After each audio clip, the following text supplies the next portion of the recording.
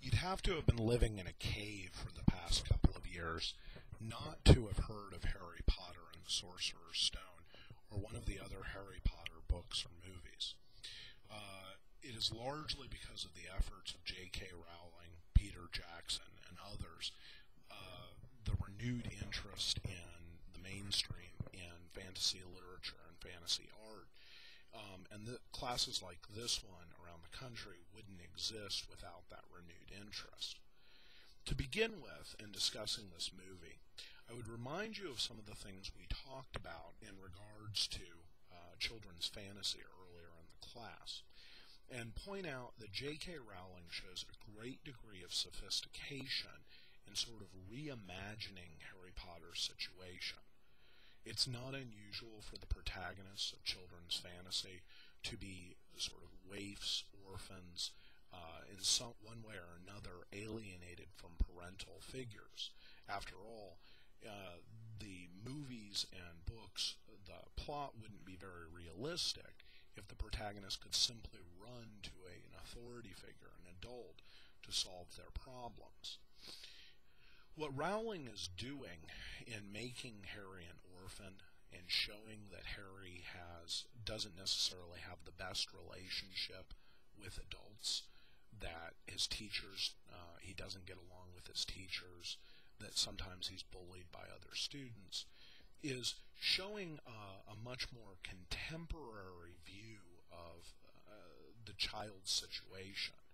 And just as Harry is sometimes overwhelmed by changes, so too modern families, children who go through broken homes, whose parents divorce, suddenly find themselves overwhelmed by a change in circumstance, just like Harry.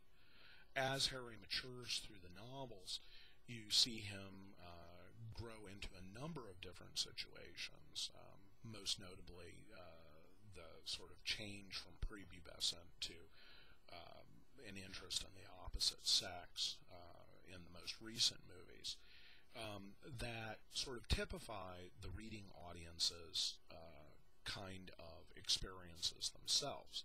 So in the Harry Potter series, you see Rowling showing a great degree of sophistication in anticipating how her reading audience is going to perceive what is happening to Potter.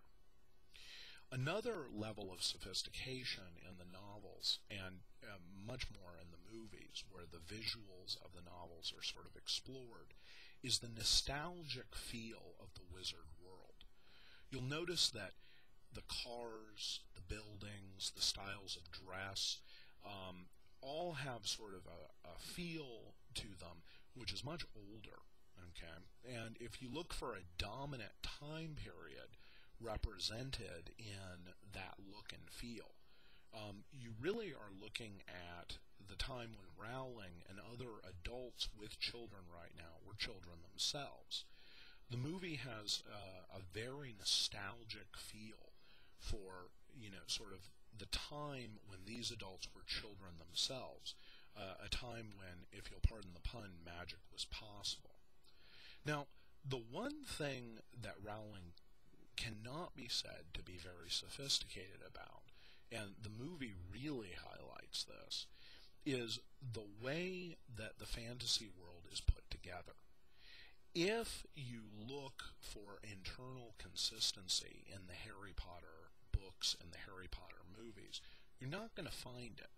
Rowling is really doing something much more along the lines of taking cliches from fantasy, giants, trolls, mythological figures, potions, wands, and sort of weaving them together in sort of a fabula that isn't necessarily internally consistent.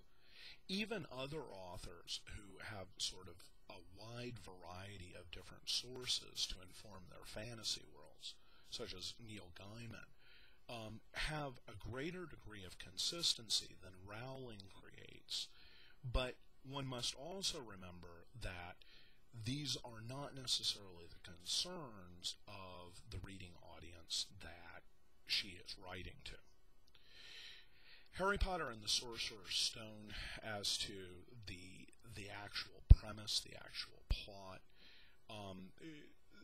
you see Harry going through a lot of the types of circumstances that one would expect to encounter in a child's fantasy.